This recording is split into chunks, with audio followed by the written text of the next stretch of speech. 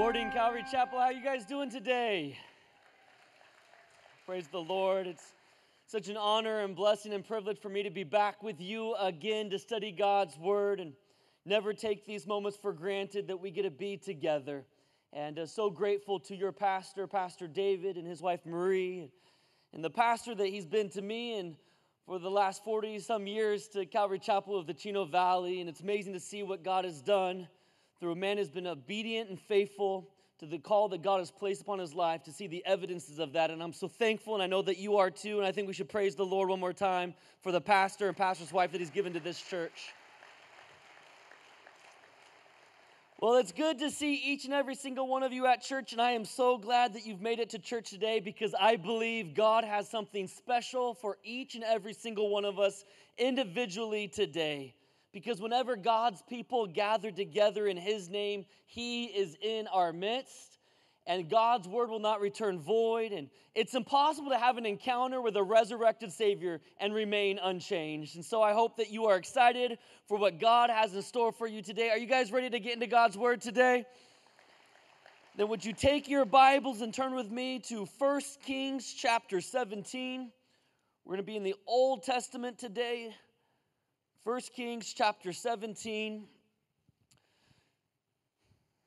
Today I want to talk to you about how God uses the seemingly insignificant things in our lives to prepare us for all that He has for us in our lives. I want to share a message with you that I've called the little things. The little things. I want you to write that down. If you're taking notes, if you take notes in church, you actually get a better house in heaven.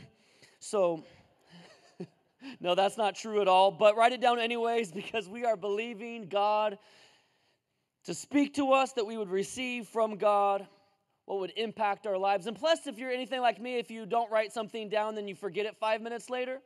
And then we spend the next 6 hours of our lives trying to remember what that one thing was that God was going to use that would change the world forever. But because we didn't write it down, we forgot it, and now it will never happen. So, take notes in church. But let's pray and let's ask God to bless this time that we have to study His Word together. God, we love You, and we are so thankful for Your love for us. As we go through Your Word, God, we pray that Your Word would go through us. God, would You give us the answers? Would You open our eyes? Would You encourage the discouraged? And most importantly, would Your Spirit speak to our hearts? Lord, help us today to realize that there is a God that is for us, that You have what's best in store. And since You are for us, Lord, that we understand there can be nothing against us. There's a future and a hope for everyone. So God, we pray that You would do what only You can do. Change and transform our lives to make us into the people that You would have us to be. We give You complete permission and authority to have Your way within us. Speak to us, meet us exactly where we are at individually. In Jesus' name, and all God's people say, amen. Something that is insightful, beneficial, and helpful for any person who desires to be used by God in great ways is reading biographies of people who have accomplished great things. I love reading biographies of people who have accomplished great things because the biographies give you what you wouldn't normally know from their story. Seeing their story, we see the highlight reels of their lives. But what we need to understand is behind every highlight reel is the editing floor. There's the real life, there's the sacrifices, there's the trials, there's the difficulties that people have been willing to go through in order to see great things be accomplished in their life. The biographies tell the behind the scenes of people's lives when all we normally would see is the highlight reel. This is true for professional athletes who have highlight reels, but what we don't see oftentimes is the behind the scenes. Like the professional athlete for Houston Texans, J.J. Watt, who signed the largest contract in NFL history up until that point, which was a $100 million 6-year contract extension. We see the highlight reels of J.J. Watt, who leads the NFL, or led the NFL, I should say, in defensive lineman tackles and blocked passes. But what we don't see behind the highlight reels is the sacrifices that someone's willing to make to be able to step into the greatness. You see, J.J. Watt, the next morning after he signed a $100 million contract extension, he awoke at 3 a.m. to arrive to the NRG Stadium by 4 a.m.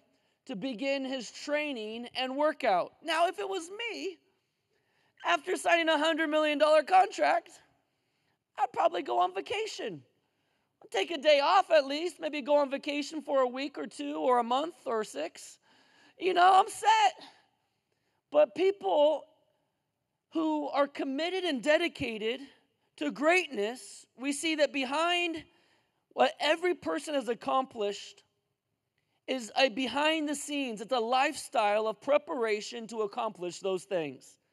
Many people want to do great things, but oftentimes aren't willing to live a life of preparation to accomplish those things.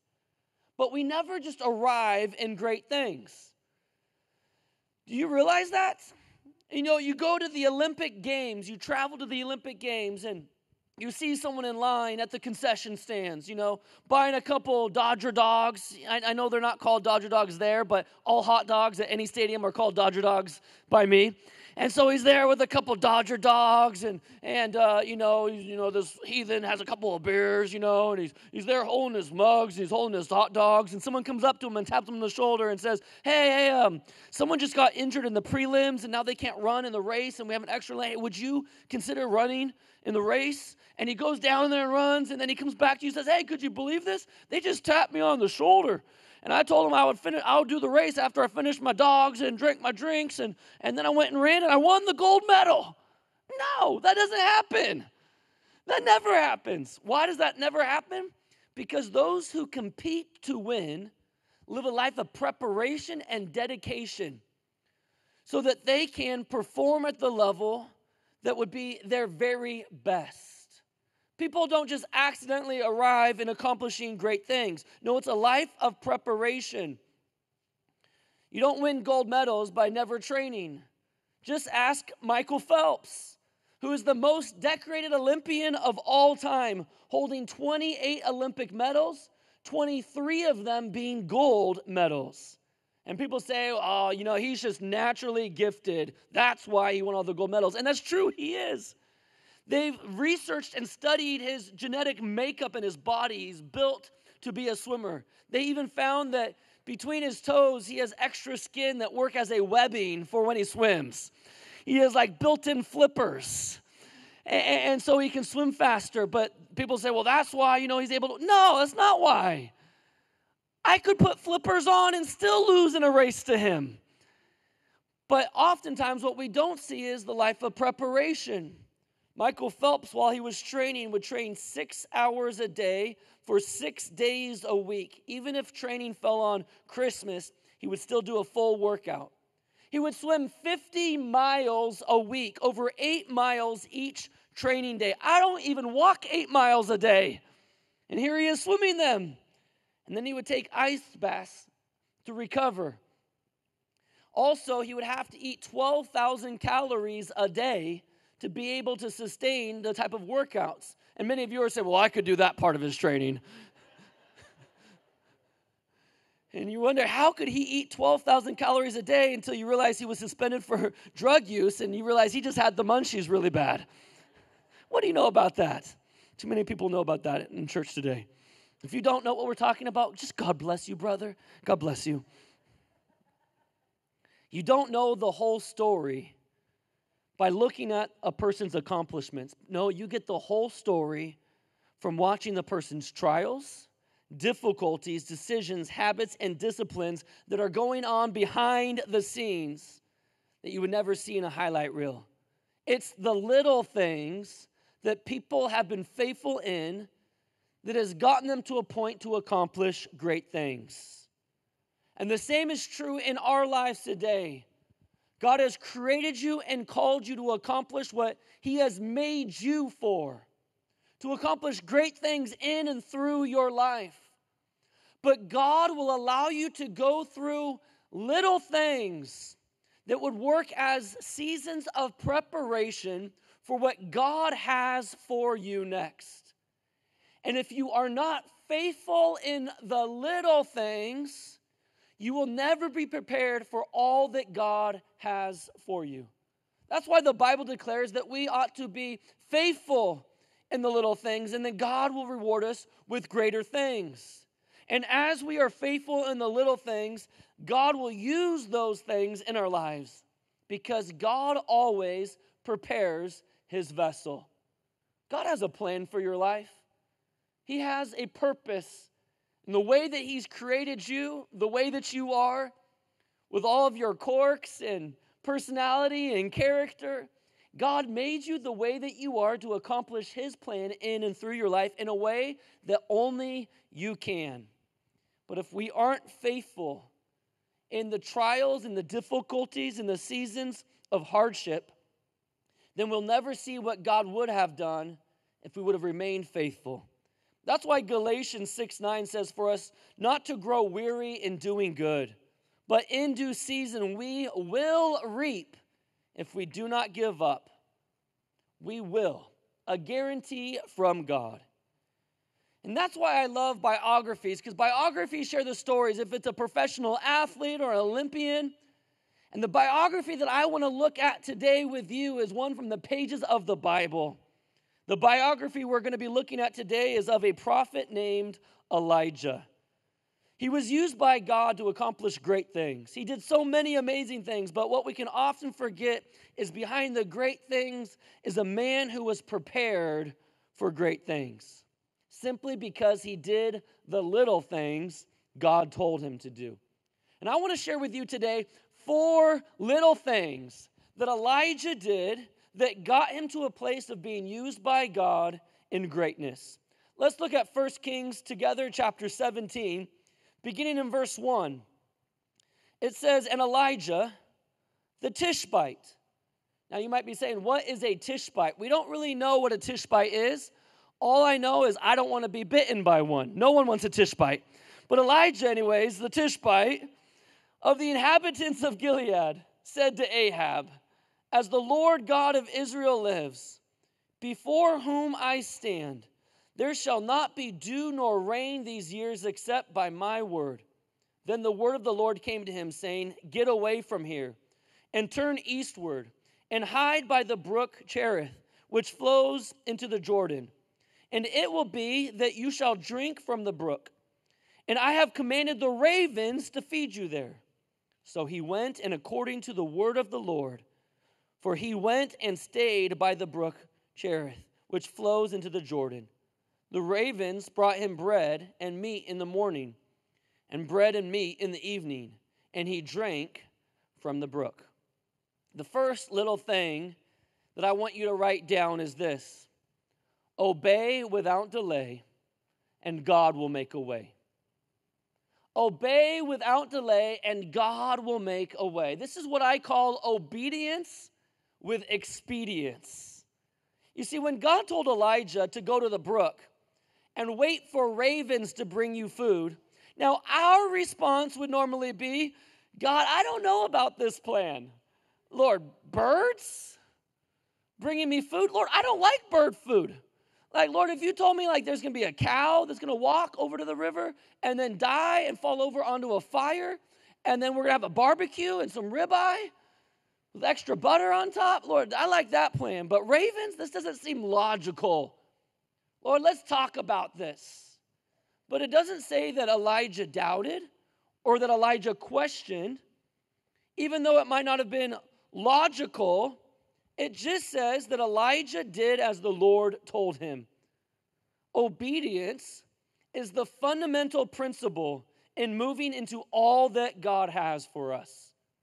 Throughout the Bible, the people that were used by God to accomplish great things were men and women who simply did what God told them to do when God told them to do it. They were obedient to God when God told them to do what he told them to do. And because of their obedience, they were used by God. I think of Philip in Acts chapter 8 when God told Philip to leave the prominent ministry and to go into the desert. It says that Philip immediately got up and went. And when he did, he found an Ethiopian traveling back to Ethiopia. This was a powerful man. He served directly under the queen of Ethiopia. And Philip walked alongside of him, and he heard him reading from the prophet Isaiah. And he said, "Do you know what you're reading about?" He said, "I have no idea. How can I know unless someone teaches me?" And he invited Philip up. Philip does this crash course on the entire Bible, everything in the Old Testament, pointing to the New Testament, shares these things with the Ethiopian. He places his faith in Jesus, gets baptized. And many scholars believe that the first trace of the gospel of Jesus Christ getting to the continent of Africa was most likely through this Ethiopian man who'd have a place of power and prominence in Ethiopia, and the gospel could spread through him. Because Philip immediately obeyed, there was a divine appointment. Could you imagine if he didn't? He would have missed what God wanted to do in that moment. Not only Philip, but when God told Peter in Acts chapter 10, when he was on the rooftop of Simon the tanner's house, God gave him a vision, and then he told Peter, "There's going to be some men coming and knocking on the door. I want you to go with them." Peter hears a knock on the door, and he gets up, and it says that he immediately went with them to the house of Cornelius. When God told Paul in Acts chapter 16, verses 9 and 10, when Paul had a vision of a man from Macedonia standing and begging him, it says that he said, "Come over to Macedonia and help us." Now after he had seen the vision, it says this, "Immediately we sought to go to Macedonia, concluding that the Lord had called us to preach the gospel to them." Over and over and over again, we see in the Bible the people that were used by God were simply those who responded with a sense of urgency, obedience with expedience. And the reason we need to obey without delay is because of this simple truth. Delayed obedience is still disobedience. Do you realize that? And I think you do know that, because that's something that my wife and I are trying to teach our kids in this season. You see, I have a 9-year-old, I have a 7-year-old, and I have a 5-year-old. And we're teaching our kids that when mom or dad says to do something, you need to do it right. Anybody have parents here? You have to do it right. Yes, you know. Well, they don't. And I'm trying to teach them, you need to obey right away. Mom says, "Hey, I need you to come do this." It's not, "Okay, I'll get around to it." No, you're going to get over there and you're going to do it right now. We know that, and we expect that of our children. But how many of us don't model that to our children and the way that we respond to what God's told us to do? When God says, "Here's what I want you to do," okay, God, I'll get around to that. Especially when it comes to the topic of forgiveness. God says, "I want you to forgive that person." That person? I'll forgive them, God, one day. In like 20 years from now. I'll make them pay first, though, God. Let's get them, God. What do you say, God? God says, "I want you to forgive them." I'll get around to it. Next week, next month, next year. Or obedience when it comes to our finances, tithing, and, here we go, Okay, God, I will give to you my tithe, which is a 10% of my income. I'll give that to you when I have enough, when I can make all my bills and can save a little bit, and then God, I'll give to you, one day, if I can get there. Whatever area it's in our life, what God has instructed for us to do individually, delayed obedience is still disobedience. We need to respond right away. I love how the psalmist puts it in Psalm 119, verse 60. It says, "Without delay, I hurry to obey your commands." I think we ought to have that sense of urgency when it comes to what God has called for us to do with our lives. We need to obey the Lord right away. Obey without delay, and then we'll see God make a way. Number 2, The second little thing that we see Elijah do in his actions, number 2, write this down. Obedience is the root to bearing much fruit. Obedience is the first step into walking into all that God has for you. You've heard the saying before, where God guides, He provides. Something that your pastor has said, something that Pastor Chuck Smith, the founder of Calvary Chapel, often would say. And it is true, where God guides, He provides. But what we often fail to realize is if you want to see God's provision, you need to be obedient to His direction. Where God guides, He provides. But if you are not walking in God's direction and being obedient to where He is directing you, you will miss out on seeing His provision. If you want to see God's provision, you have to be obedient to His direction.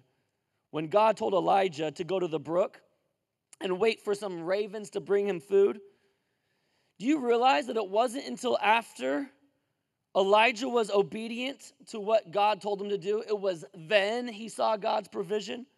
He obeyed God, then he saw God work in the miraculous. Elijah was abiding, then he saw God providing. We can miss God's provision because we aren't taking the steps of obedience that God has called us to take. And we won't see God do what He would do until we do what He's already told us to. When God told the people of Israel to cross the Jordan River to go into the promised land, many scholars believe that at that season, the river would have been at flood level. The way that the snow would melt, the river would fill, that river would have been raging at this time. And God tells Joshua to tell the priest to take the Ark of the Covenant and to take a few steps into the river. Well, a few steps into a flooding river would bring them up to their necks or maybe even literally in over their heads. But it wouldn't be until they would take a few steps into the river that they would see the river dry up. A lot of us Christians want to live our life like, Lord, I'll get my toe wet.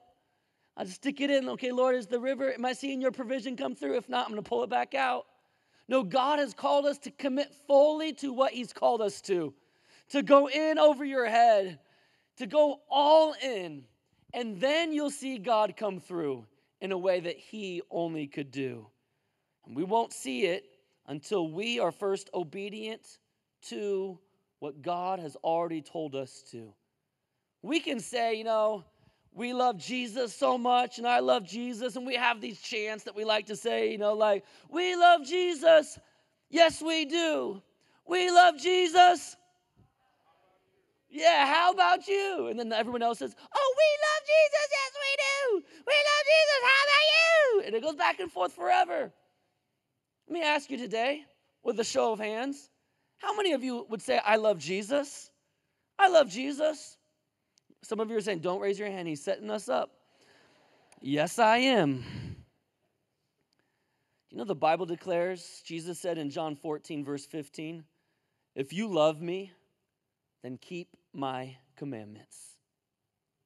If you love Jesus, the greatest way that we can express our love to God, more than worship, more than praise, more than anything, the greatest way that we can demonstrate our love for God is the way that we live in obedience to Him. This is the fork in the road that many people are faced with. The fork in the road for people who are used by God in great ways and people that end up wasting their lives. We can have the stickers, honk if you love Jesus, and you can honk all you want. But those that truly love Jesus will live in obedience to doing what God has told them to do. When God says, I want you to forgive that person, I want you to move out of your own agenda and start doing what I want you to do with your life. I want you to step up from where you're at and to step in to all that I have called you to, not stepping back from it. I want you to be faithful with that little ministry that I've entrusted to you or that little thing that you do. I want you to be faithful in that little thing because that little thing is what I'm using in your life presently to prepare you for the next thing. And you have to be obedient in the little things, because the little things are the things that God will use in your life to make you more into who he wants you to be. And so we see Elijah realize the obedience is the root to bearing much fruit. Number 3, the third thing that we can learn from the biography of Elijah is that crazy obedience is sometimes necessary. When God told Elijah what he was going to do and ravens were going to feed him, that would seem so absurd to me. You mean birds are going to bring me food? There are times when God calls us to do things that simply just don't make sense. Sometimes what God calls us to do can seem crazy, but I'll tell you what's crazier is to hear God's voice and not be obedient to it. It might be crazy or seem crazy what God's calling you to do, but it's crazier to hear what God's called you to do and not do it. If you look at the Bible characters, before knowing the end of their story, I bet it looks so outrageous in the process of their obedience. Think about Noah, for example. Noah is building a boat in the middle of the desert where there is no water, in a world that many scientists believe at that point in history hadn't ever rained yet. And there's Noah spending over 100 years of his life building a boat. Could you imagine if that happened today, what we would think of that person? You know, we often give everyone else a hard time, like, I can't believe they didn't follow Noah. But if that happened today, like someone's like in Pomona Valley with a hammer and some wood, judgment's coming. You got to get on board. We're like, oh, yeah, that crazy guy out there, yeah, that guy's nuts. That's what we would often think of somebody. It must have looked crazy in the process of Noah's obedience. But I'll tell you what, nobody thought Noah was crazy for obeying when they saw the result of his obedience. Joshua, respectfully, sir, you mean you want us to march around the walls of Jericho and then just come home?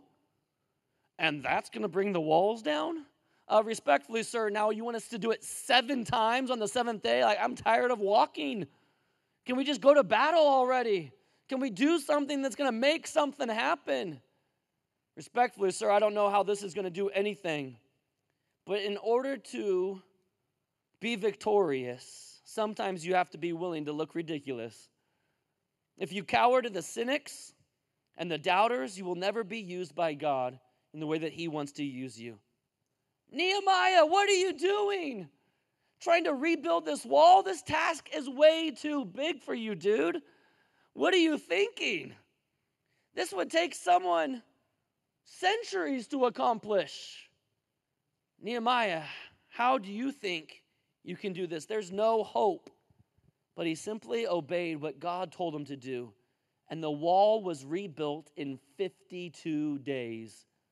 What would normally take 52 years. Peter, he's out fishing all night. Didn't catch anything when fishing's at its best. Peter, who is a professional fisherman. Peter, who grew up in that area of the Sea of Galilee. Peter, who knew all the good spots where the fish would bite.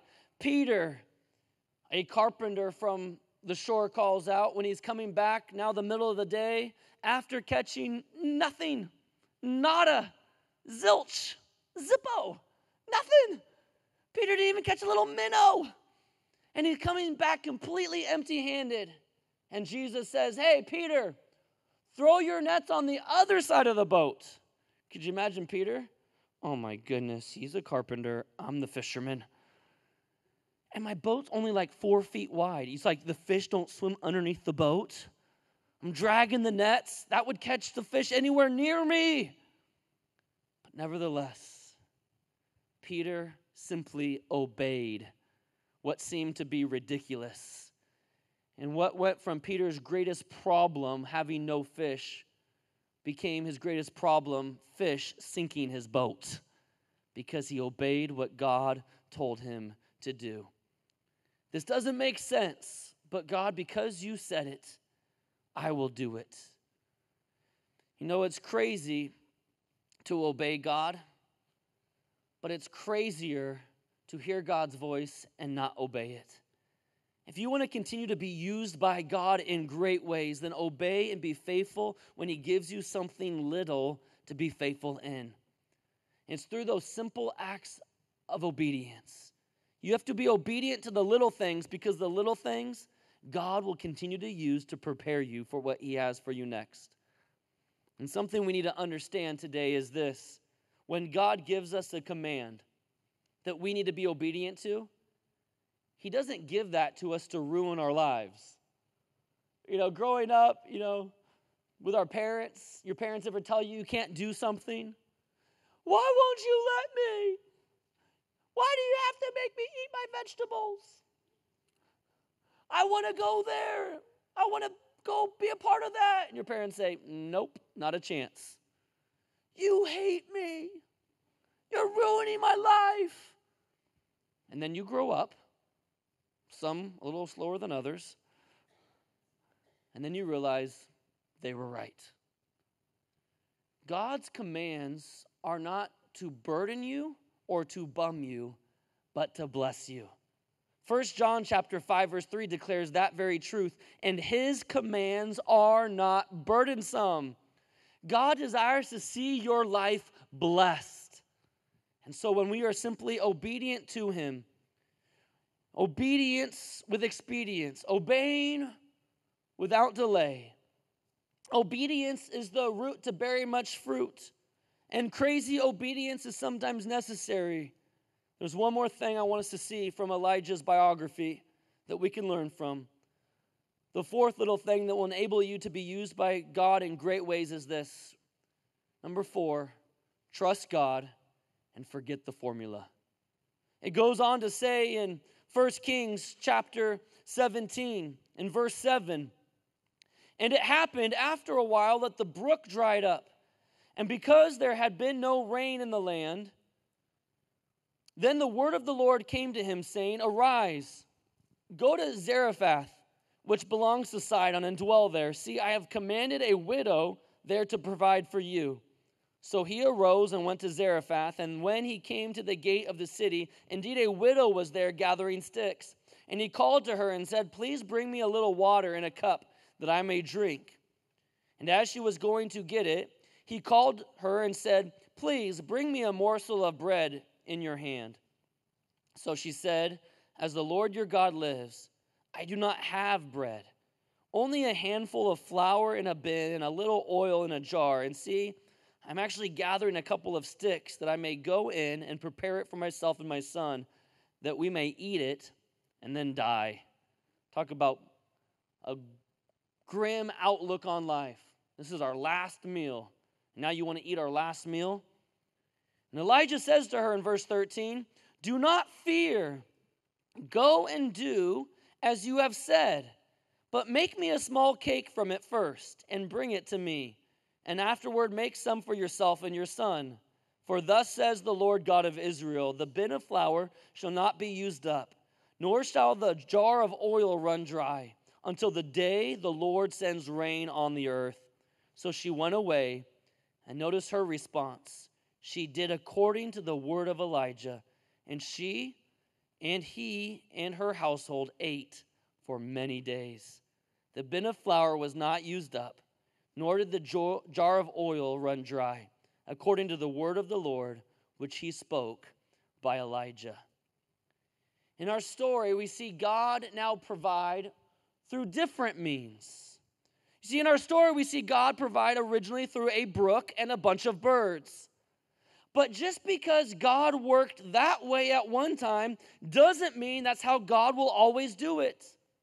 We actually see that season come to an end and another one begin. And now Elijah is faced with a choice. Will I trust in my provider, or will I trust in the means in which I have been provided through? Which one do you trust in?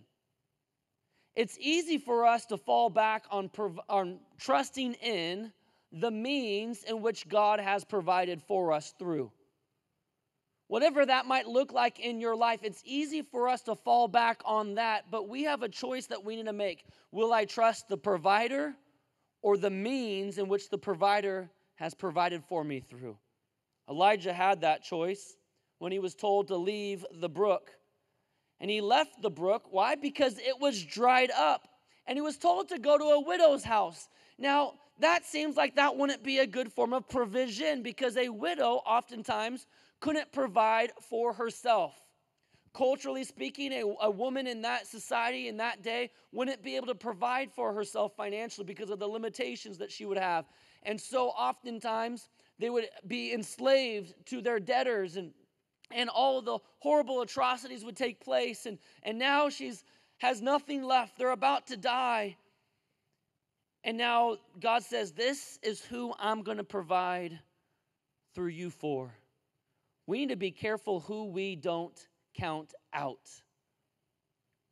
Listen, imagine if the disciples counted out a little boy that Jesus would use to feed the multitudes. Do you remember the story of the feeding of the 5,000? Well, that's 5,000 men. Because in that culture, they didn't count the women or the children. Listen, the boy who was counted out was the one that God would use to feed everyone. And we need to be careful we don't count out those that we would suspect. God can't use that person in that way in my life. What do they know? And that type of attitude, and count people out or discount them altogether. Elijah now receives provision from someone who couldn't even provide for herself or her family because of what God would do in her and through her. You see, there's a tendency in every person for every move of God to try to box it, label it, write the directions on how to accomplish it, come up with an online seminar for it. Just do this formula, and you will see God work. Follow these 10 steps to accomplishing great things for God. It's a glory day mindset that says this is how we've done it. This is how God worked in the past. So this is how we will always do it. But could it be that what we saw had nothing to do with the method, but simply by the God who was behind the method? God chooses different ways to do his work at different times to reach different people. And if we are stuck in the old thing, we will never experience what God wants to do next. Elijah had a choice. Will I trust in what God has always done, or will I move into what God is going to do next? A lot of us are stuck at the dried up creek, waiting for God to do something and never following the leading of his Holy Spirit. See, water is symbolic of the Holy Spirit in the Bible. And the Holy Spirit was no longer leading or providing in that way at that time anymore. The worst thing that Elijah could have done is to stay there. But instead, he followed God's direction, and an unlikely candidate for God to use would then be the source of God's provision for him. Listen, today, we need to realize God will not allow himself to be reduced to a formula. Just because God did it one day once doesn't mean that he's going to do it the same way again. We see that pictured over and over and over again in the Bible. In 2 Samuel chapter 5, David is told by God that the enemy will be attacking, and David is given an exacting strategy. David does what God tells him to do, and David has great victory that day. Well, just a few verses later in that same chapter, the enemy begins to attack in the exact same way once again. Now, if I was David, I would just think, okay, the way we did it last time, it worked perfectly. Let's just do the same thing again, and we'll have the same results. But that's not the case.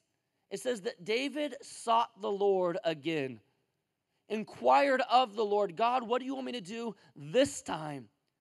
And God gave David a completely different strategy that again would bring about great victory. It was when Joshua would go to take the the city of Ai, in the battle of Ai. It was the time that he didn't seek the Lord. Why? Because this little podunk town, it wasn't that big of a deal. We just took Jericho and these other places. We don't need to send our whole army. Just send a few men out there and we'll take it. And they were beaten badly. And when he asked the Lord why, God told Joshua, because you did not inquire of me. When David inquired of the Lord, God gave him a completely different way to do the same thing to get the same results. Because it's not about the method, it's about God. God is the method man. God is the one that is the director and the guider and the leader and the provider. Jesus would heal a blind man at one point by spitting in dirt, making mud, and then wiping it on a guy's face. And another time, Jesus would just speak to somebody and sight would be given. But you know what we do? If we lived in that day, well, I'll tell you what we would do. We would start the first church of the Spit and Mud. I'm part of the Spit and Mud church, the first church of Spit and Mud. Why? Because that's how Jesus worked. And that's how we're going to do things too. No, God wants to do new things in new ways to reach new people. And God will do a new thing for the old school purpose of getting his will done. Yet so many people, so many times miss what God wants to do next because they're so focused on perfecting the old thing that God has already moved away from. Church, trust God and forget the formula. That's what we see Elijah doing. Trusting in the provider, not in the means in which he was provided through.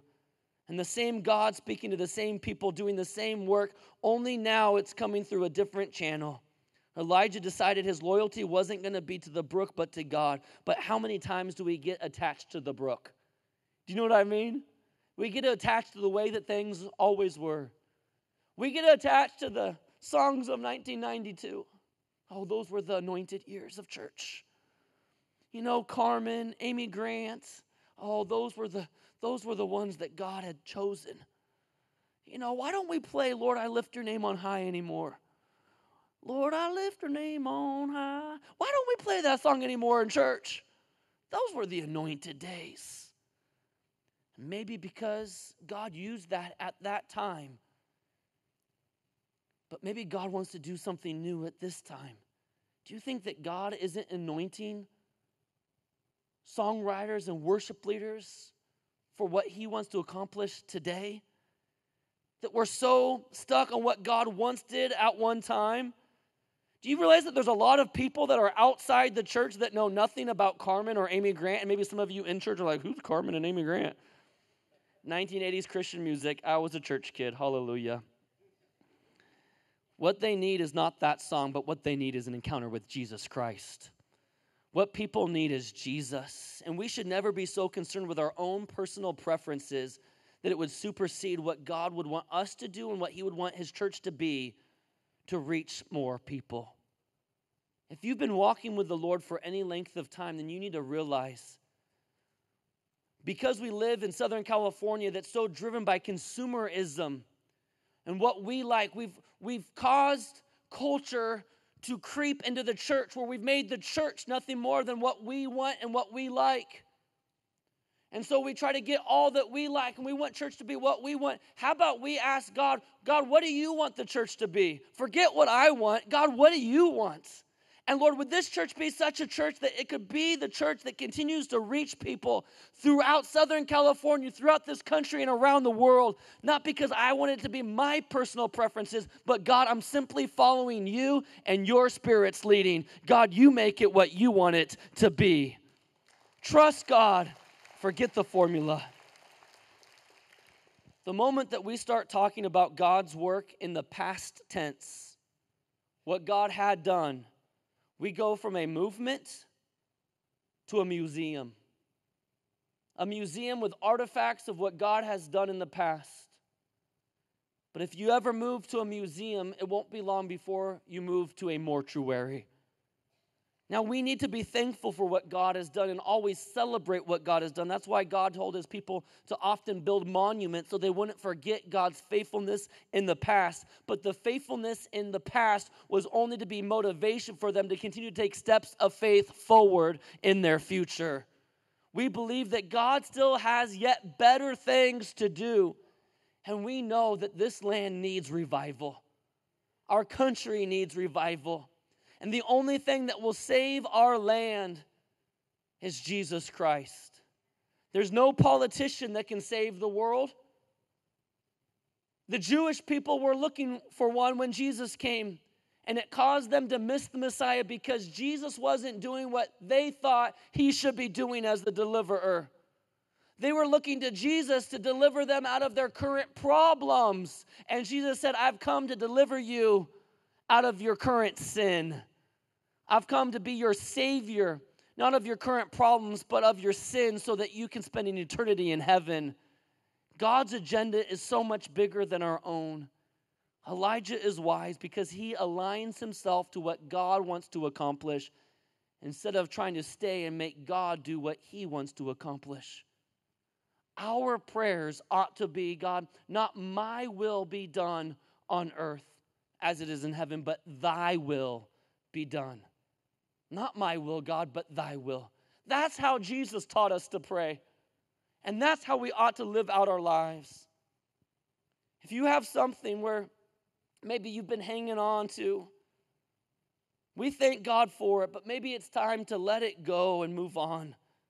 There's a lot of things that God wants to do in and through your life individually. And we have a choice. We're at that fork in the road. Will I be used by God in great ways? Or will I just meander throughout my life? I can hang out at the dead brook, or I can move as the Holy Spirit leads and follow his prompting and be obedient to what he's called me to do. Listen, a lot of us try to pour water into the dried up brook to bring it back to life when God's already moved from it. All we need to do is follow what God wants to do, and we will see God do what we never knew he could do. God wants you to step out of the ordinary into the extraordinary.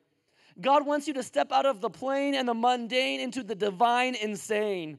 That's who he is, and that's what he does. And we are told to not despise the days of little things or small beginnings, because it's the little things that God will use in our life to prepare us for the greater things he's still yet to do through our lives. So, church, what do? Follow Jesus. Be flexible to the leading of the Holy Spirit, and be obedient to do what he's told you to do today.